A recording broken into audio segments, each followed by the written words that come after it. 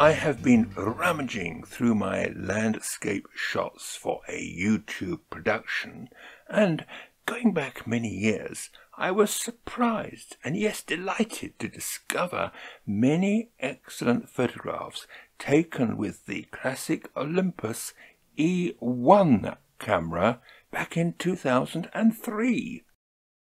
Although not appreciated at the time, the image quality of the E-1, even at 5 million pixels, was amazingly good and suitable for magazine front cover reproduction because it used lenses designed for digital photography, not film. It also solved the problem of dust accidentally contaminating the delicate sensor, because it was a digital camera designed from a blank sheet of paper and not adapted from a film camera in order to be first in the market. However, by presenting my images in chronological order, I am going to start with the E20. Now that was a forerunner of the E1. It had a fixed lens and a smaller 5 million pixel sensor, and able to produce decent pictures. Already I was saving to RAW. It is of course the weather that really makes this picture. In the distance is the Pap of Glencoe. The pass is to the right, but this viewpoint can easily be accessed along a footpath from a hotel near Ballachulish Bridge. A panoramic view needs the right day, and not just the right camera. You could own the best camera in the world, hooray! But if the weather isn't playing ball, you won't get the picture.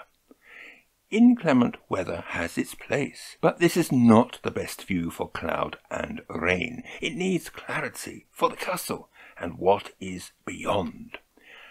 Post-production might improve it, but such techniques and their use might depend on output, and not everyone like over-processed or overcooked images that only work when the viewer is unaware of any trickery. Even I have to be careful, and sometimes, yes, I get criticized for my blue skies, but that is for my specialist market. This shot of Freshwater Bay is a photographic image that even the eye has difficulty in seeing. Today we call it HDR, High Dynamic Range, the contrast so great that it was difficult to view without shading my eyes from the sun. It was taken before the days of HDR, but it could still be taken with a good understanding of traditional photography and today's post-production techniques. Surprisingly, ESP metering has avoided overexposure of highlights, but I stopped down to f22 to avoid flare, which might have helped, and worse, in my opinion, than diffraction. Much work was done in Adobe Lightroom to bring everything back together. Here the pull, the attraction, is the difference in light between Tarnhouse basking in sunlight and the distant mountains now in dark shadow. Whereas the camera could not expose accurately for the previous shot, here that same weakness is its strength. Because the camera has metered from the foreground, the background mountains now become underexposed, heightening the effect, dare I say, artificially, which would not be seen when taking the shot. This is a skill known as having a photographic eye, understanding the difference through experience as to what the eye can see and the camera record. Note, incidentally, the placing of the tree across the lake to break up the water. If there was a reflection, I wouldn't have done that. Same technique as the last shot, a sunlit tree against an underexposed background, making it stand out. The skill, apart from getting the exposure right, is weather watching, and in many aspects of landscape photography, that is more important than technique. The foreground being on a diagonal helps, and although I cannot move heaven and earth, the gap in the mountains is in the right place, with the horizons left and right going up to the corners of the uncropped photograph and bottom left too, keeping the eye within the picture, not allowing it to wander out. Today I usually spot meter sunsets to avoid washed out colours, but ESP has actually done quite a good job, possibly because the important highlight is in the middle. The waters are disturbed in the lake, and it would have been good to have a reflection of Snowdon. Instead, I found a sheltered corner that reflected the clouds, held by stones on the right, keeping the eye in the picture. It was a happy meeting of photographer and the right sort of weather, but I do find forecasting good sunsets rather difficult. This shot desperately needs a strong foreground, a bonus for any landscape image, adding depth. The field patterns need something else, and the rocks provide that necessary feature, with snow-capped hills adding that feeling of distance. Aperture priority at f11 and the advantage of 4/3 technology, maintaining a good depth of field, even on autofocus. Mention the Derbyshire River Dove and we think, yes, of Dovedale. But further up the valley beyond Hartington are two isolated hills. This is walking country of the highest grade and a good deal quieter than Dovedale. The composition of the image is quite simple, going for a factual record enhanced by light, and positioning myself so that the track approaches the hill on a diagonal. I am not a fan of extreme wide-angle lenses for landscapes, but occasionally the composition lends itself to the big approach.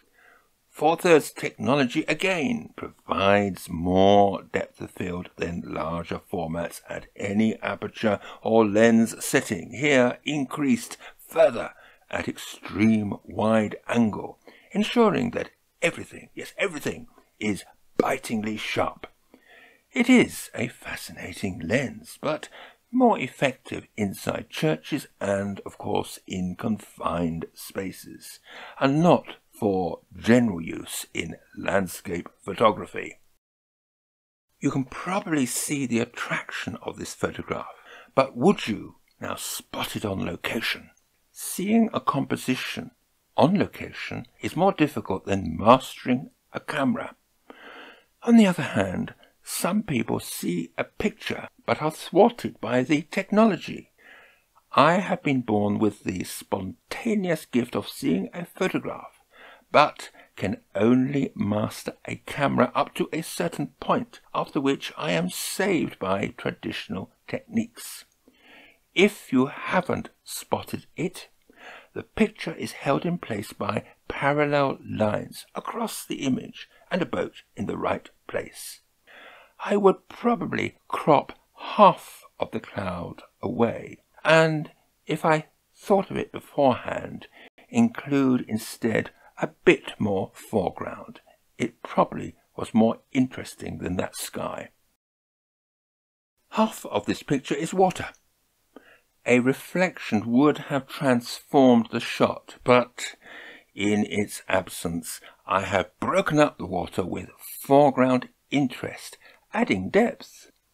Again, f11 and 4/3 technology has increased depth of field sufficiently and increased further by having the lens at extreme wide angle. If you don't know why, Time to Learn Real Photography from a book about traditional photography. It will answer the often asked question, what is the difference between a snap and a photograph? And you will need more than a postcard for the answer. But let's have a snap to finish. I was with a group and our bus screeched to a halt when we saw this. No time to faff about with photographic niceties. Take it quick before you hold up the traffic. But notice how my intuitive approach to composition has helped me to get at least halfway towards a decent photograph. Even the reflection is in the right place, but moving that rock required a bit more time and effort. Reading, or should I say listening, in between the lines you might gather that I try to avoid photographic cliches in my work, even though at times I am wide open to that problem. Whilst my own style, because of its output, is often chocolate box, I like to show images taken throughout the day and not just at each end.